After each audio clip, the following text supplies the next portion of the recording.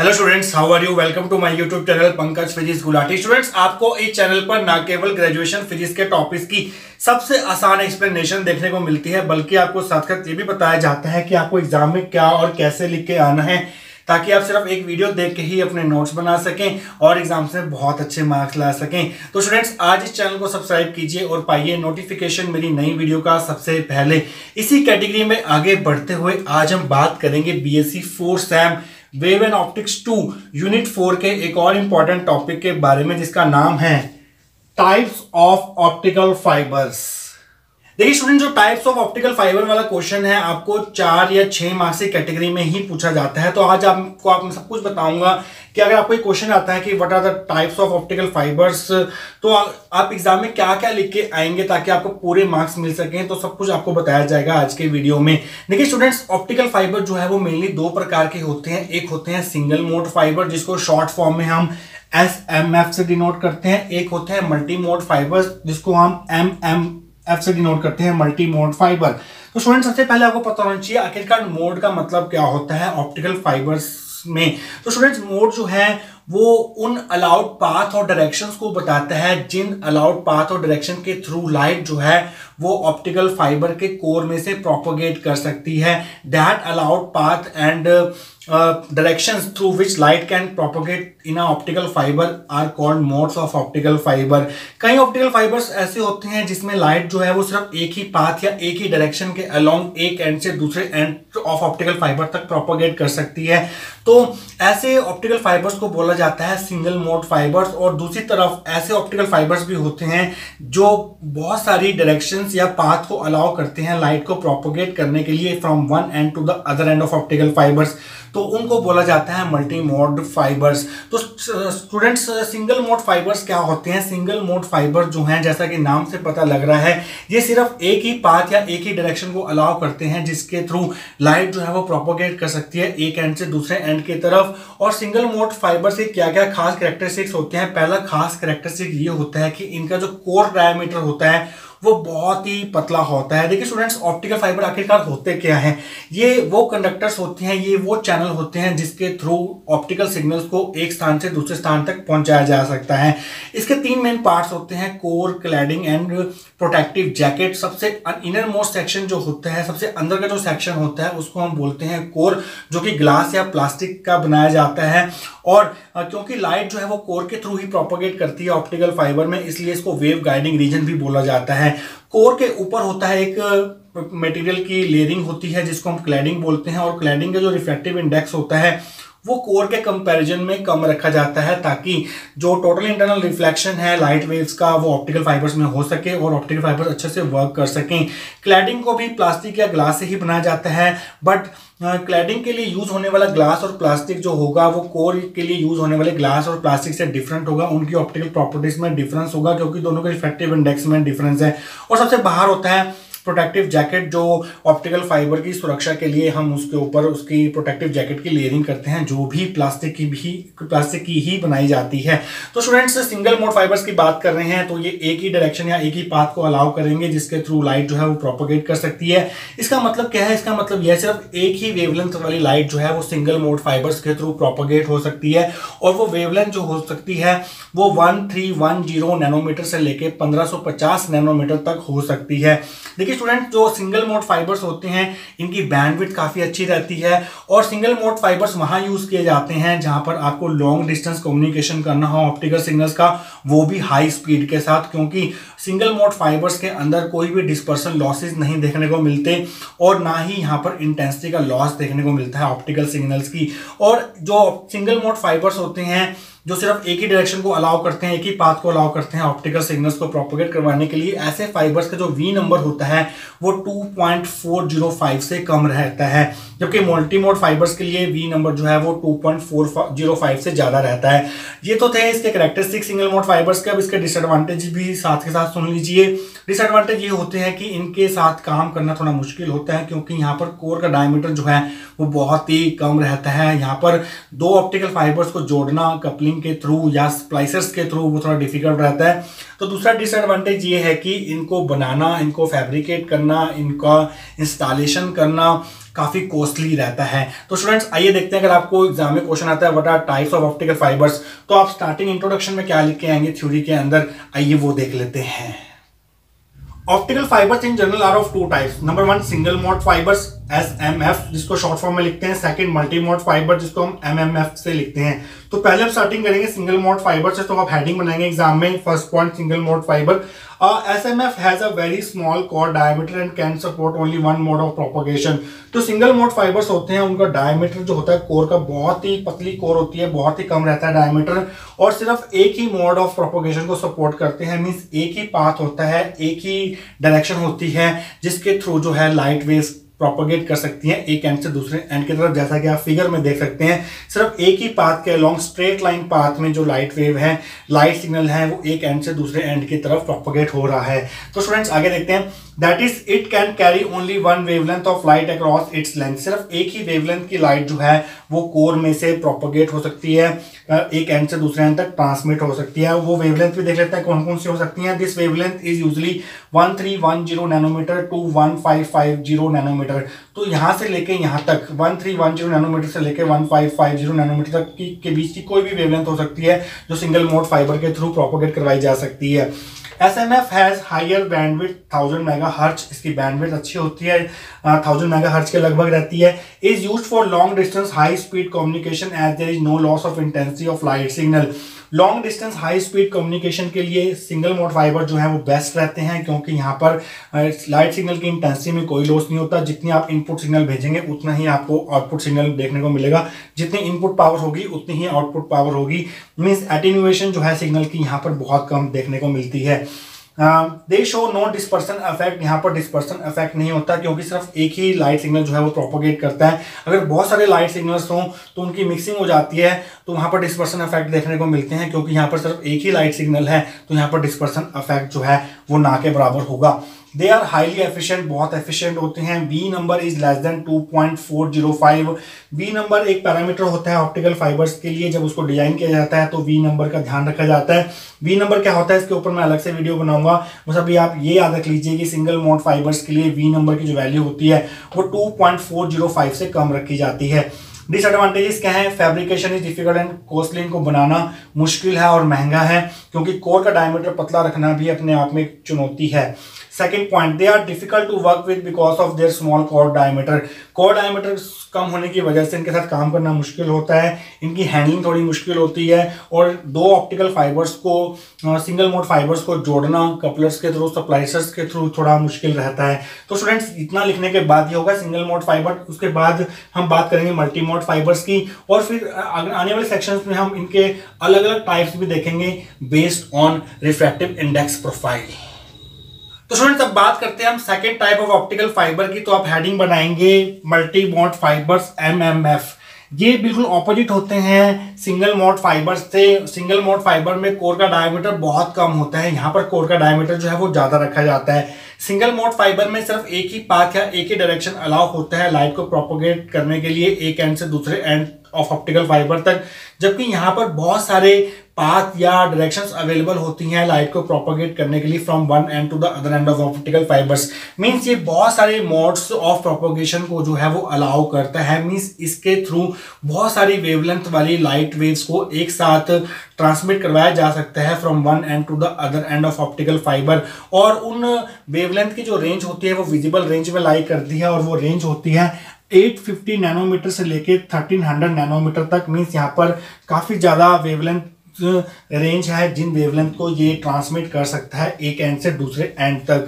जो multi mode fibres होते हैं, जैसे कि आप डायग्राम में देख सकते हैं, ये दो तरीके से बहुत सारे मोड्स ऑफ प्रोपोगेशन अलाउ करते हैं। ये एक होते हैं मल्टी मोड इंडेक्स फाइबर, जिसमें लाइट वेव जो है वो जिगजैग पाथ फॉलो करते हुए एक एंड से दूसरे एंड तक ट्रांसमिट की जाती हैं। और दूसरे प्रकार के मल्टी मोड फाइबर्स में जो हम डिस्कस करेंगे नेक्स्ट सेक्शंस में, तो उनके अंदर जो लाइट वेव्स हैं वो जिगजैग पाथ फॉलो ना करते हुए हेलिकल पाथ फॉलो करेंगी, पैराबोलिक पाथ फॉलो करेंगी, जैसा कि आप डायग्राम में देख सकते हैं।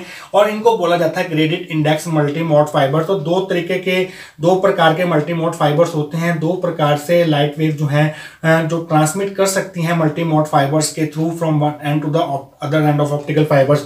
तो आइए देखते हैं स्टूडेंट्स, आप मल्टी मोड फाइबर्स की थ्योरी में क्या लिख के आएंगे और इंडेक्स प्रोफाइल के अकॉर्डिंग आप single mode fibres and multi mode fibres को किन कैटेगरीज में डिवाइड कर सकते हैं, आइए वो भी देख लेते हैं। MMF has large core diameter and can support large number of modes of propagation. Multi mode fibres में कोर का डायमीटर जो है काफी बड़ा होता है as compare to single mode fibres and can support large number of modes of propagation. और ये बहुत सारे मोड्स ऑफ प्रोपगेशन मीन बहुत सारे पाथ, बहुत सारी डायरेक्शंस को सपोर्ट करता है जिसके थ्रू लाइट वेव्स जो है वो प्रोपगेट कर सकती हैं एक एंड से दूसरे एंड की तरफ। The wavelength of light waves in MMF are in the visible spectrum ranging from 850 to 1300 nanometre. तो जो वेवलेंथ की लाइट वेव्स जो यहाँ से प्रोपगेट होंगी MMF के थ्रू वो विजिबल स्पेक्ट्रम में लाई करती हैं। उनकी जो रेंज होती है वो 850 से 1300 नैनोमीटर तक होती हैं। तो स्टूडेंट्स अब आगे बात करते हैं कि आप सिंगल मोड फाइबर्स और मल्टी मोड फाइबर्स को कैसे आगे फर्दर क्लासीफाई कर सकते हैं। Based on index profile and SMF and MMF can be further classified into following category. सबसे पहले आपको पता होना चाहिए इंडेक्स प्रोफाइल क्या होता है। देखिए स्टूडेंट्स, ये हमारा ऑप्टिकल फाइबर का बेसिक कंस्ट्रक्शन है। बीच में कोर होती है, ऊपर क्लैडिंग होती है, यहाँ भी क्लैडिंग है, यहाँ भी क्लैडिंग है और बीच में एक एक्सिस पास होती है जिसको हम बोलते हैं axis of optical fibre, fibre optic axis भी बोला जाता है इसको। कोर का रिफ्रैक्टिव इंडेक्स μ1 है और क्लैडिंग रिफ्रैक्टिव इंडेक्स μ2 है और μ1 जो है वो μ2 से ज्यादा रखा जाता है। कई ऐसे हमारे पास फाइबर्स होते हैं जिसमें जो कोर का रिफ्रैक्टिव इंडेक्स है वो यूनिफॉर्म रहता है, एक जैसा रहता है। यहाँ पर भी μ1 है, यहाँ भी μ1 है, यहाँ भी μ1 है, यहाँ भी μ1 है। कोर का कोई भी पॉइंट उठा लो वहां पर रिफ्रैक्टिव इंडेक्स μ1 होगा और क्लैडिंग का तो कांस्टेंट रहता ही रहता है, μ2 रहता है। एक ही रिफ्रैक्टिव इंडेक्स होता है क्लैडिंग का। तो ऐसे ऑप्टिकल फाइबर जिसमें कोर का रिफ्रैक्टिव इंडेक्स यूनिफॉर्म रहे, हर जगह सेम रहे, ऐसे फाइबर्स को बोला जाता है step index multi mode fibre. Refractive index का चेंज कहां पर होगा? कोर क्लैडिंग इंटरफेस के ऊपर होगा। ये है हमारी कोर क्लैडिंग इंटरफेस, ये वाला। यहाँ पर μ1 है और ऊपर एकदम μ2 हो जाएगा, एकदम चेंज हो जाएगा, सडन चेंज आ जाएगा रिफ्रैक्टिव इंडेक्स में। इसलिए इनको स्टेप इंडेक्स ऑप्टिकल फाइबर्स बोला जाता है जिसमें कोर का रिफ्रैक्टिव इंडेक्स यूनिफॉर्म होता है। और एक दूसरे प्रकार के ऑप्टिकल फाइबर्स होते हैं जिसमें कोर जो है वो बहुत सारी लेयर्स में डिवाइडेड होती है। जैसे ये फाइबर ऑप्टिक एक्सिस है, इसके ऊपर एक लेयर होगी, यहाँ पर उसके ऊपर एक लेयर होगी, उसके ऊपर एक लेयर होगी, ऐसे इसके नीचे लेयर होगी, इसके नीचे लेयर होगी, बहुत सारी लेयर्स होंगी ऐसे। और जो रिफ्रैक्टिव इंडेक्स होगा कोर का वो फाइबर ऑप्टिक्स पर ज्यादा होगा। जैसे जैसे आप फाइबर ऑप्टिक से डिस्टेंस बढ़ता जाएगा, रेडियल डिस्टेंस बढ़ता जाएगा, वैसे वैसे जो है रिफ्रैक्टिव इंडेक्स कम होना शुरू हो जाएगा। बट वो रिफ्रैक्टिव इंडेक्स बेशक कम हो रहा है फाइबर ऑप्टिक एक्सिस से आगे जाते हुए, क्लैडिंग की तरफ जाते हुए, बट जो μ1 की वैल्यू होगी वो हमेशा μ2 से ज्यादा ही रहेगी। चाहे वो कम हो रहा है पर μ1 हमेशा μ2 से ज्यादा ही रहेगा। तो मीन्स जहां पर कोर का रिफ्रैक्टिव इंडेक्स यूनिफॉर्म नहीं होता जबकि ग्रेजुअली डिक्रीज होता है with respect to distance from fibre optic axis, ऐसे फाइबर्स को बोला जाता है graded index multi mode fibres. दो इंडेक्स प्रोफाइल क्या होता है? Index profile is the variation in refractive index of the core with respect to the radial distance from axis of the fibre is called index profile. तो उसके हिसाब से SMF and MMF को हम further categories में divide कर सकते हैं। SMF जो है वो एक ही टाइप का होता है, वो होता है स्टेप इंडेक्स SMF। और मल्टी मोड फाइबर जो है वो दो प्रकार के होते हैं, step index MMF and graded index MMF। तो इन तीनों को डिस्कस करना रह गया है, इन तीनों को वन बाय वन हम डिस्कस करेंगे नेक्स्ट सेक्शंस के अंदर। तो स्टूडेंट्स अब बात करेंगे हम इंडेक्स प्रोफाइल के हिसाब से सिंगल मोड फाइबर जो है वो एक ही प्रकार का होता है और वो होता है step index single mode fibre. तो स्टूडेंट्स इससे पिछले सेक्शन में जो हमने डायग्राम ड्रॉ किया था वो सिर्फ समझाने के लिए था, वो आपको डायग्राम ड्रॉ नहीं करना। आपको कौन सा डायग्राम ड्रॉ करना है step index single mode fibre के लिए, वो ये डायग्राम आपको ड्रॉ करके आना है। तो इसको समझिए ध्यान से। तो ये है हमारा बेसिक ऑप्टिकल फाइबर जिसके सेंटर में कोर होती है जिसका रिफ्रैक्टिव इंडेक्स μ1 है, क्लैडिंग है μ2 जिसका रिफ्रैक्टिव इंडेक्स है, और μ1 जो है वो μ2 से कम हो रहता है। ये खास बात होती है किसी भी ऑप्टिकल फाइबर की, μ1 is always greater than μ2। Core का रिफ्रैक्टिव इंडेक्स क्लैडिंग के रिफ्रैक्टिव इंडेक्स से हमेशा ज्यादा रखा जाता है, तभी वो ऑप्टिकल फाइबर प्रॉपर्ली वर्क कर पाता है। तो स्टूडेंट्स यहाँ पर जैसे कि आप देख सकते हैं कोर जो है वो बहुत ही पतली होती है। पतली होने के कारण सिर्फ एक ही पाथ के थ्रू लाइट जो है वो प्रोपोगेट कर सकती है, और वो पाथ कौन सा होगा? वो होगा fibre optic axis. Fibre optic के साथ साथ जो है वो लाइट प्रोपोगेट करेगी, सिर्फ एक ही वेवलेंथ की लाइट जो है इसमें से प्रोपोगेट कर सकती है। ये है इसका क्रॉस सेक्शनल व्यू। जो कोर होती है वो सिलेंड्रिकल शेप की होती है, क्लैडिंग भी सिलेंड्रिकल शेप की होती है, प्रोटेक्टिव जैकेट भी होती है इसके ऊपर, वो भी सिलेंड्रिकल शेप की होती है। पूरे का पूरा ऑप्टिकल फाइबर ही सिलेंड्रिकल शेप की तरह होता है, सिलेंड्रिकल ट्यूब की तरह होती है, जिसके अंदर 3 लेयर्स होती हैं, core, cladding and protective jacket. हमें कोर और क्लैडिंग की बात करनी है यहाँ पर। कोर का जो डायमीटर रहेगा वो बहुत ही कम रहेगा, क्लैडिंग का डायमीटर कोर के डायमीटर से काफी ज्यादा रहेगा, इसलिए आपको क्लैडिंग थोड़ा बड़ा बनाना है और कोर जो है वो थोड़ी पतली बनानी है। स्टेप इंडेक्स का क्या मतलब है, इसका ध्यान से समझिए। स्टेप का मतलब होता है sudden change in value from one level two the other level. तो स्टूडेंट्स यहाँ पर जो कोर का रिफ्रैक्टिव इंडेक्स है वो पूरी कोर के जो कोर है वहां पर यूनिफॉर्म रहने वाला है। अगर इसका रिफ्रैक्टिव इंडेक्स 1.48 है तो पूरी कोर में इसका रिफ्रैक्टिव इंडेक्स 1.48 रहेगा। और म्यू2 जो है, अगर इसका रिफ्रैक्टिव इंडेक्स कोर के रिफ्रैक्टिव इंडेक्स से कम है, सपोज 1.40 है, ये 1.48 है, ये 1.40 है। क्लैडिंग का तो रिफ्रैक्टिव इंडेक्स की बात नहीं करनी, क्लैडिंग का रिफ्रैक्टिव इंडेक्स तो हमेशा कांस्टेंट रहता है चाहे कोई भी प्रकार का फाइबर हो। कोर का रिफ्रैक्टिव इंडेक्स अगर 1.48 है तो वो 1.48 ही रहेगा पूरे कोर के दौरान। चेंज कहां पर आएगा, चेंज यहां पर आएगा, यहाँ पर इस सरफेस के ऊपर चेंज आएगा, एकदम सडन चेंज आएगा, इस सरफेस के ऊपर चेंज आएगा। और जो मैंने डार्क की है लाइंस, इनको बोलते हैं कोर क्लैडिंग इंटरफेस या कोर क्लैडिंग बाउंड्री, जहां पर कोर और क्लैडिंग आपस में मिलते हैं, यहाँ मिल रहे हैं, यहाँ पर मिल रहे हैं। जैसे ही कोर और क्लैडिंग बाउंड्री शुरू होगी वैसे ही जो रिफ्रैक्टिव इंडेक्स है वो म्यू1 से म्यू2 हो जाएगा, म्यू1 से म्यू2 हो जाएगा, एकदम जो है वो रिफ्रैक्टिव इंडेक्स की वैल्यू में एकदम ही चेंज आ जाएगा। तो इसलिए इसको बोलते हैं स्टेप इंडेक्स ऑप्टिकल फाइबर। तो क्या होते हैं स्टेप इंडेक्स ऑप्टिकल फाइबर, तो इसमें आप क्या लिख के आएंगे step index single mode fibre में, और इसकी क्या क्या खास कैरेक्टरिस्टिक्स आप इसमें लिख के आएंगे, आइए वो देख लेते हैं। Step index single mode fiber has a very thin core of uniform refractive index mu1 is equal to 1.5 surrounded by a cladding of refractive index mu2 equal to 1.48।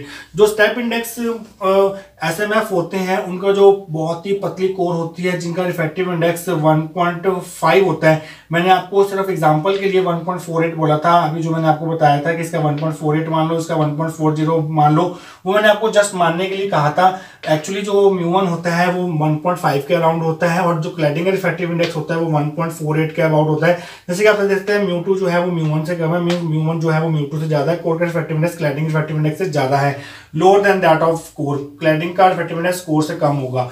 Here the refractive index abruptly changes at core cladding interface or is known as step index fiber। Core का refractive index हमेशा constant रहेगा, यहाँ पर cladding का तो constant होता ही है। और चेंज कहाँ पर आएगा, अब्रप्ट चेंज आएगा, सडन चेंज आएगा, एकदम चेंज आएगा। कहाँ पर आएगा चेंज, कोर क्लैडिंग बाउंड्री के ऊपर आएगा। मीन जैसे ही आप यहाँ से यहाँ पहुंचेंगे, इस कोर क्लैडिंग बाउंड्री को क्रॉस करेंगे तो रिफ्रैक्टिव इंडेक्स म्यू1 से म्यू2 हो जाएगा, 1.5 से 1.48 हो जाएगा, 1.5 से 1.48 हो जाएगा, सडन चेंज आएगा वैल्यू में, इसलिए इसको step index single mode fibre बोला जाता है। देखिए स्टूडेंट यहाँ पर आपको ये है कोर का रिफ्रैक्टिव इंडेक्स। कोर का रिफ्रैक्टिव इंडेक्स जो है वो म्यू1 है, यहाँ से लेके फाइबर ऑप्टिक्स की एक्सिस से लेके यहाँ तक, फाइबर ऑप्टिक्स की एक्सिस से लेके यहाँ तक, अगर इसको मैं फाइबर ऑप्टिक एक्सिस मान लूँ तो यहाँ से लेके यहाँ तक, यहाँ से लेके यहाँ तक म्यू1 रहने वाला है। और जैसे ही क्लैडिंग शुरू होगी वैसे इसका रिफ्रैक्टिव इंडेक्स म्यू2 हो जाएगा। तो आपको डायग्राम में यहाँ पर एक स्टेप फॉर्म करना है। स्टेप आप जानते हैं घर में सीढ़ियाँ होती हैं, वहाँ पर भी जो स्टेप्स होते हैं उनकी शेप ऐसी होती है, तो ऐसे आपको बनाना है। यहाँ पर म्यू1 से म्यू2 में सडन चेंज आ रहा है। यहाँ पर जैसे ही कोर क्लैडिंग बाउंड्री शुरू हो रही है वैसे ही रिफ्रैक्टिव इंडेक्स म्यू1 से म्यू2 हो रहा है। तो ये डायग्राम आपको बहुत अच्छे से नीट एंड क्लीन बना के आना है ताकि एग्जामिनर को अच्छे से समझ आ जाए कि आप बताना क्या चाह रहे हैं। The core diameter is 2 to 8 micrometer while that of cladding is 125 micrometer. Core जो है वो 2 से लेके 8 माइक्रोमीटर थिक हो सकती है, बहुत ही पतली होती है, बहुत ही स्मॉल डायमीटर है। जबकि क्लैडिंग का जो रिफ्रैक्टिव जो डायमीटर है 125 माइक्रोमीटर होता है, जो कि कोर के डायमीटर से काफी ज्यादा है। We number lies between 0 to 2.405। जो सिंपल सिंगल मोड फाइबर होते हैं उनका जो वी नंबर होता है वो 2.405 से कम होता है। और स्टेप इंडेक्स एसएमएफ के लिए जो वी नंबर है वो 0 से 2.405 तक हो सकता है। They have low value of numerical aperture and hence low acceptance angle. जो न्यूमेरिकल अपर्चर रहता है, देखिए student numerical aperture acceptance angle क्या होता है इसके ऊपर मैं ऑलरेडी वीडियो बना चुका हूं, वहां जाके आप इसके बारे में जान सकते हैं पूरी डिटेल में कि आखिरकार acceptance angle, numerical aperture, acceptance कोण, आखिरकार ये क्या चीजें होती हैं, वो चीजें आपको पढ़नी जरूरी है अगर आपको ऑप्टिकल फाइबर के कंसेप्ट को पक्का करना है। तो उस वीडियो का लिंक मैं आपको नीचे डिस्क्रिप्शन में दे दूंगा, वहां जाकर आप उनके बारे में पढ़ सकते हैं। अभी सिर्फ आप ये याद रखिए कि जो न्यूमेरिकल अपर्चर की वैल्यूज वैल्यूज हैं। एक वैल्यू होती है न्यूमेरिकल अपर्चर की, वो स्टेप इंडेक्स एसएमएफ के लिए कम रहती है। एक्सेप्टेंस एंगल जो है वो न्यूमेरिकल अपर्चर पर डिपेंड करता है। अगर न्यूमेरिकल अपर्चर की वैल्यूज कम है तो एक्सेप्टेंस एंगल की जो वैल्यूज हैं इनके लिए कम रहने वाली हैं। तो स्टूडेंट्स ये था हमारा पहला इंडेक्स प्रोफाइल के हिसाब से एसएमएफ का क्लासिफिकेशन, स्टेप इंडेक्स एसएमएफ। और इसके बाद हम पढ़ेंगे मल्टी मोड फाइबर्स के दोनों प्रकार जो कि हैं step index MMF and graded index MMF, और ये देखेंगे हम नेक्स्ट सेक्शंस के अंदर। तो स्टूडेंट्स हमने पिछले सेक्शंस में देखा कि इंडेक्स प्रोफाइल के हिसाब से हम एमएमएफ को दो टाइप्स में डिवाइड कर सकते हैं। पहला है हमारे पास स्टेप इंडेक्स एमएमएफ, यह है पहले प्रकार का multi mode fibre, step index multi mode fibre. जो बेसिक कंस्ट्रक्शन है स्टेप इंडेक्स एमएमएफ की वो step index single mode fibre की तरह ही है, क्योंकि यहाँ पर भी जो कोर का रिफ्रैक्टिव इंडेक्स रहने वाला है वो कांस्टेंट रहने वाला है थ्रू आउट द कोर, और क्लैडिंग का तो रिफ्रैक्टिव इंडेक्स होता ही कांस्टेंट है, और कोर का refractive index μ1 is greater than μ2, तो हर एक ऑप्टिकल फाइबर में होता ही होता है। बट फर्क क्या है यहाँ पर फर्क है कोर के डायमीटर का। Single mode step index fibre में कोर जो थी वो बहुत ही पतली थी, बहुत ही डायमीटर जो है वो बहुत स्मॉल था, 2 से लेके 8 माइक्रोमीटर था।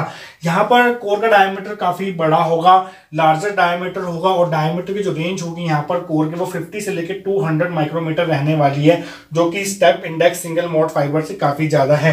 तो इसका मतलब ये है कि इसके अंदर बहुत सारे ऐसे पाथ होंगे, बहुत सारी ऐसी डायरेक्शंस होंगी, बहुत सारे मोड्स ऑफ प्रोपगेशन होंगे जिसके थ्रू लाइट जो है वो एक एंड से दूसरे एंड तक प्रोपगेट कर सकती है। तो मैंने यहाँ पर 3 रे शो की हैं। पहली रे है यहाँ पर जो एक्सिस के अलोंग ट्रेवल कर रही है, ये देखिए ये एक्सिस के अलोंग ट्रेवल कर रही है। ऐसी रेज जो एक्सिस के अलोंग ट्रेवल करती हैं उनको हम बोलते हैं एक्सियल रेज। और स्टूडेंट्स ये हैं वो रेज जो टोटल इंटरनल रिफ्लेक्शन करते हुए, बार बार टोटल इंटरनल रिफ्लेक्शन करते हुए एक एंड से दूसरे एंड तक प्रोपगेट कर रही हैं। तो students step index multi mode fibre में हमें काफी सारे मोड्स ऑफ प्रोपगेशन देखने को मिलते हैं, काफी सारे पाथ के अलोंग जो लाइट वेव्स हैं एक एंड से दूसरे एंड तक प्रोपगेट कर सकती हैं। बट अगर आपने इनको जो लाइट रेस हैं, ये जो टोटल इंटरनल रिफ्लेक्शन कर रही हैं बार बार, इनको बोलते हैं मार्जिनल रेस। ये एक्सिस के अलोंग नहीं जाती, ये टोटल इंटरनल रिफ्लेक्शन करते हुए जाती हैं, आगे आगे बढ़ती हैं। तो स्टूडेंट उसके लिए आपको ये एंगल ऑफ इंसिडेंस जो है कोर क्लैडिंग इंटरफेस के ऊपर क्रिटिकल एंगल से ज्यादा रखना होता है। ये हम ऑलरेडी पहले वाले वीडियोस में डिस्कस कर चुके हैं। तो स्टूडेंट्स आइए देखते हैं कि अगर आपको step index multi mode fibre के थ्योरी में लिखना है तो आप क्या लिखे आएंगे एग्जाम के अंदर। The construction of step index MMF is similar to that of step index SMF except that is its core is of larger diameter 50 to 200 micrometer। जो कंस्ट्रक्शन है, जो फैब्रिकेशन मेथड है स्टेप इंडेक्स एमएमएफ का, वो step index SMF की तरह ही है। बस फर्क क्या है, यहाँ पर वहां पर कोर थोड़ी पतली थी, यहाँ पर कोर का डायमीटर जो है वो काफी बड़ा रहने वाला है as compare to step index SMF. और यहाँ पर जो कोर का डायमीटर होगा 50 से लेकर 200 म्यू माइक्रोमीटर तक होगा, जबकि पिछले केस में स्टेप इंडेक्स एसएमएफ के केस में यही डायमीटर जो है कोर का डायमीटर जो है वो 2 से 8 माइक्रोमीटर तक था। The diameter of cladding is 100 to 250 micrometer. Cladding का डायमीटर जो स्टेप इंडेक्स एमएमएफ के लिए होता है वो 100 से 250 माइक्रोमीटर रखा जाता है। The we number is greater than 2.405 so that it can support large number of modes of propagation। We number जो है वो सिंगल मोड फाइबर के लिए 2.405 से कम रहता है, जबकि मल्टी मोड फाइबर के लिए यही वी नंबर जो है वो 2.405 से ज्यादा रहता है। इसका मतलब ये है यहाँ पर बहुत सारे पाथ या डायरेक्शंस अवेलेबल होंगी जिसके थ्रू लाइट वेव जो है वो प्रोपगेट कर सकती है। Means multi mode fibre support more than one mod of propagation, means larger mode of propagation को ये सपोर्ट करता है। Here refractive index abruptly changes at the core blending interface, so it is known as step index MMF। अब step index क्यों बोला जा रहा है? जब तक कोर रहेगी यहाँ तक पूरी कोर के अंदर रिफ्रैक्टिव इंडेक्स जो है वो कांस्टेंट रहने वाला है, 1.5 रहेगा। μ2 का रिफ्रैक्टिव इंडेक्स 1.48 रहेगा। जो क्लैडिंग का रिफ्रैक्टिव इंडेक्स है μ2 वो कांस्टेंट रहेगा, कोर का भी कांस्टेंट रहेगा। चेंज कहाँ पर आएगा? चेंज आएगा जैसे पिछले केस में आया था, यहाँ पर चेंज आएगा। जहाँ पर कोर क्लैडिंग इंटरफेस शुरू हो रहा है, यहाँ पर कोर क्लैडिंग इंटरफेस शुरू हो रहा है, यहाँ पर एकदम चेंज आ जाएगा, μ1 से μ2 हो जाएगा, μ1 से μ2 हो जाएगा। जैसे आप यहाँ पहुंचेंगे तो रिफ्रैक्टिव इंडेक्स 1.5 से 1.48 हो जाएगा, 1.5 से 1.48 आ जाएगा। अब्रप्ट चेंज आएगा, एकदम चेंज आएगा, सडन चेंज आएगा, इसलिए इसको बोला जाता है step index multi mode fibres. There are two rays that travel along the core। तो दो प्रकार की कोर के अलोंग ट्रेवल करती हैं रेस, चाहे ये वाली रे हो, चाहे ये वाली हो, चाहे ये वाली हो। 3 रेस मैंने यहाँ शो की हैं, तीनों कोर में से ही जा रही हैं, बट एक को फाइबर ऑप्टिक एक्सिस के साथ जा रही है तो उसको अलग नाम देंगे, और जो बाकी दोनों रेज हैं वो टोटल इंटरनल रिफ्लेक्शन करते हुए जा रही हैं, तो उसको अलग नाम देंगे। तो एक्सियल रे कौन सी होंगी? The light rays which travel along the axis of fibre. ये देखिए जो सीधी जा रही है वाली एक्सिस ऑफ फाइबर का लॉन्ग जा रही है, इसको हम बोलते हैं एक्सियल रे। और दूसरी होती है पैरेक्सियल रे, the light rays which suffer multiple total internal reflection eight core cladding interface. तो दूसरी रेज वो होती है जिनको मार्जिनल रेज बोलते हैं, ये बार बार इन पॉइंट्स के ऊपर टोटल इंटरनल रिफ्लेक्शंस करेंगी और एक एंड से दूसरे एंड की तरफ प्रोपोगेट करेंगी। तो स्टूडेंट थोड़े से और पॉइंट्स रह गए हैं स्टेप इंडेक्स एमएमएफ के, वो देखेंगे हम नेक्स्ट सेक्शन के अंदर। तो स्टूडेंट्स आइए पहले हम स्टेप इंडेक्स मल्टीमोड फाइबर की बची हुई 2-3 लाइंस को कंप्लीट करते हैं। देखिए students, the marginal raise will travel more distance then the axial raise. देखिए स्टूडेंट्स, जो हमने पीछे डायग्राम ड्रॉ किया था स्टेप इंडेक्स मल्टीमोड फाइबर के लिए, उसमें मार्जिनल रेज जो है वो जो जिगजैग पाथ फॉलो करते हुए जा रही थी, और एक थी एक्सियल रेज जो फाइबर ऑप्टिक एक्सिस के अलोंग जा रही थी। मार्जिनल रेज जो है वो नेचुरल है, वो ज्यादा डिस्टेंस ट्रैवल करेंगी कोर के अंदर as compare to axial raise, क्योंकि एक्सियल रेज जो है लीनियर डिस्टेंस चल रही है, जबकि मार्जिनल रेज जो है वो जिगजैग पाथ फॉलो करते हुए आ रही हैं। तो ज्यादा डिस्टेंस ट्रैवल करने का मतलब ये है कि मार्जिनल रेज जो है वो ज्यादा टाइम लेंगी एक एंड से दूसरे एंड तक पहुंचने के लिए, और जो एक्सियल रेज हैं वो कम टाइम लेंगी एक एंड से दूसरे एंड तक पहुंचने के लिए। मींस एक्सियल रे एंड मार्जिनल रेज जो है वो अलग अलग टाइम पर जो है ऑप्टिकल फाइबर के दूसरे एंड से बाहर निकलेंगी। मींस उनके अंदर टाइम डिले आ जाएगा। इसी टाइम डिले की वजह से जो आपकी आउटपुट पल्स होती है वो डिस्टॉर्ट हो जाती है। मींस वहां पर डिस्पर्सन इफेक्ट जो है वो देखने को मिलते हैं, यही उसका डिसएडवांटेज भी है। तो फ्रेंड्स आइए इसको आगे कंप्लीट करते हैं। And will take more time. जो मार्जिनल रेस हैं वो एक्सियल रेस के कंपैरिजन में ज्यादा डिस्टेंस ट्रैवल करेंगी, मींस ज्यादा टाइम लेंगी एक एंड से दूसरे एंड तक प्रोपोगेट करने के लिए। This time delay in axial and marginal race causes distortion in the pulse. इसी टाइम डिले की वजह से जो कि एक्सियल रे और मार्जिनल रेस के बीच में आ जाता है, उसी वजह से पल्स जो है वो डिस्टॉर्ट हो जाती है। आपको आउटपुट इंटेंसिटी जो है वो इनपुट इंटेंसिटी से थोड़ी कम देखने को मिलती है। Means step index multimode fibre जो है वो थोड़े से कम एफिशिएंट होते हैं as compare to other optical fibres. तो अब बात करते हैं हम क्रेडिट इंडेक्स मल्टीमोड फाइबर की। इंडेक्स प्रोफाइल के हिसाब से मल्टीमोड फाइबर का दूसरा टाइप जो है वो है ग्रेडिट index multimode fibre. Step index multimode fibre में कोर का रिफ्रैक्टिव इंडेक्स जो है वो यूनिफॉर्म था। कोर जो है वो एक ही रिफ्रैक्टिव इंडेक्स की बनी हुई थी। वहां पर कोर क्लैडिंग इंटरफेस के ऊपर सडन चेंज आ रहा था रिफ्रैक्टिव इंडेक्स के बीच में, इसलिए उसको वहां पर स्टेप इंडेक्स मल्टीमोड फाइबर बोला गया था।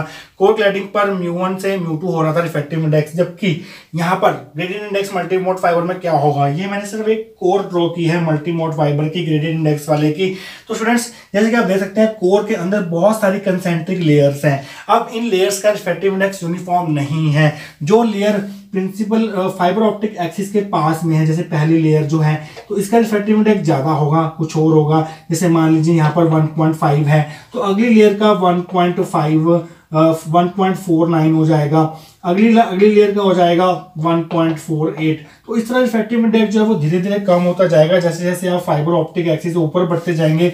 और यहाँ पर क्लैडिंग है, यहाँ पर क्लैडिंग है, यहाँ पर क्लैडिंग है, और क्लैडिंग के रिफ्रैक्टिव इंडेक्स की तो हम बात नहीं करनी क्योंकि वो कांस्टेंट रहेगा और हमेशा कोर के अंदर के रिफ्रैक्टिव इंडेक्स से हमेशा कम रहने वाला है। तो स्टूडेंट यहाँ पर जो है वो ग्रेजुअल डिक्रीज होगा किसका, refractive index of the core का। और ग्रेजुअल डिक्रीज किसके रिस्पेक्ट में होगा, रेडियल डिस्टेंस के रिस्पेक्ट में होगा। और वो डिस्टेंस कहाँ से मेजर किया जाएगा, फाइबर ऑप्टिक एक्सिस से मेजर किया जाएगा। फाइबर ऑप्टिक्स के अलॉन्ग जो है रिफ्रैक्टिव इंडेक्स मैक्सिमम होगा। जैसे आप ऊपर बढ़ते जाएंगे, क्लैडिंग की तरफ जाते जाएंगे, रिफ्रैक्टिव इंडेक्स जो है वो कम होता जाएगा, बट वो μ2 से ज्यादा ही रहेगा। तो स्टूडेंट्स ये होते हैं हमारे पास ग्रेडियंट इंडेक्स मल्टीमोड फाइबर्स। आइए देखते हैं कि इसकी थ्योरी के अंदर आप क्या लिख के आएंगे एग्जाम के अंदर। Gradient index multimode fibre has a core which consist of concentric layers of different refractive indices. देखिए स्टूडेंट्स यहाँ पर जो कोर होती है ये यूनिफॉर्म नहीं होती, इसके अंदर बहुत सारे कंसेंट्रिक लेयर्स होती हैं। एक लेयर, दूसरी सिलेंड्रिकल लेयर, तीसरी सिलेंड्रिकल लेयर, और सारी लेयर जो है वो कंसेंट्रिक होती है। मीन सबकी एक्सिस जो है वो सेम रहती है। ये वाली एक्सिस जो फाइबर ऑप्टिक एक्सिस है वही इन सभी लेयर्स की एक्सिस है। और जो इन लेयर्स का जो रिफ्रैक्टिव इंडेक्स होते हैं वो डिफरेंट होते हैं। पहली लेयर का कुछ और होगा, अगली लेयर का कुछ और होगा, तीसरी लेयर कुछ और होगा, बट जो डिक्रीज होता रहता है रिफ्रैक्टिव इंडेक्स, बीच वाली लेयर का सबसे मैक्सिमम होगा, फिर ऊपर वाली लेयर का नीचे वाली से कम, फिर उससे ऊपर वाली का उससे नीचे वाली से कम। तो जैसे जैसे डिस्टेंस बढ़ता जाएगा फाइबर ऑप्टिक एक्सिस से, वैसे वैसे रिफ्रैक्टिव इंडेक्स जो है वो कम होता जाएगा। The value of refractive index of the core decreases with distance from the fibre axis. जैसे जैसे फाइबर एक्सिस से डिस्टेंस बढ़ता जाएगा, इस कोर का रिफ्रैक्टिव इंडेक्स कम होता जाएगा, कंसेंट्रिक लेयर्स का रिफ्रैक्टिव इंडेक्स कम होता जाएगा। It has higher value along the fibre axis, fibre axis के अलॉन्ग सबसे ज्यादा रिफ्रैक्टिव इंडेक्स होगा, मान लीजिए 1.5 है, and false of rapidly as the radial distance increases from fibre axis, और धीरे धीरे जो है ग्रेजुअली कम होता जाएगा जैसे जैसे आप डिस्टेंस जो है वो बढ़ता जाएगा आपका फाइबर ऑप्टिक एक्सिस से, और जैसे जैसे ऊपर जाते जाएंगे वैसे वैसे रिफ्रैक्टिव इंडेक्स कम होगा। But the refractive index of cladding is constant, that is important, जो μ2 की वैल्यू है वो कांस्टेंट रहेगी, μ2 यहाँ पर क्लैडिंग का रिफ्रैक्टिव इंडेक्स है। तो स्टूडेंट इतना लिखने के बाद थ्योरी में आप और क्या ऐड करके आएंगे, ग्रेडिएंट इंडेक्स एमएमएफ में, और यहाँ पर जो लाइट का प्रोपगेशन होगा वो कैसा होगा, और इसका इंडेक्स प्रोफाइल जो है वो स्टेप इंडेक्स मल्टीमोड फाइबर से कैसे अलग होगा, मींस डायग्राम का क्या डिफरेंस है दोनों मल्टीमोड फाइबर्स के बीच में, वो हम डिस्कस करेंगे नेक्स्ट सेक्शन के अंदर। और हाँ, ये जो मैंने डायग्राम बनाया है ये आपको एग्जाम में नहीं बनाना है, ये सिर्फ आपको समझाने के लिए था ताकि आप इस कंसेप्ट को जो है वो अच्छे से अंडरस्टैंड कर सकें। तो ये डायग्राम आपको एग्जाम में नहीं बना के आना, सिर्फ ये डायग्राम बना के आने हैं और इसको एक्सप्लेन करेंगे हम नेक्स्ट सेक्शन के अंदर। तो स्टूडेंट्स फाइनली हम आ चुके हैं लास्ट सेक्शन में, जिसमें हम देखेंगे ग्रेडिएंट इंडेक्स मल्टीमोड फाइबर के बाकी बचे हुए पॉइंट्स और साथ में डिसएडवांटेजेस एंड एडवांटेजेस भी डिस्कस करेंगे मल्टीमोड फाइबर्स के। देखिए स्टूडेंट, जो लाइट का प्रोपगेशन होता है ग्रेडिएंट इंडेक्स मल्टीमोड फाइबर में, वो टोटल इंटरनल रिफ्लेक्शन पे तो डिपेंड करते ही करता है, साथ में रिफ्रैक्शन फिनोमेना के ऊपर भी डिपेंड करता है। आइए देखते हैं एक डायग्राम के थ्रू।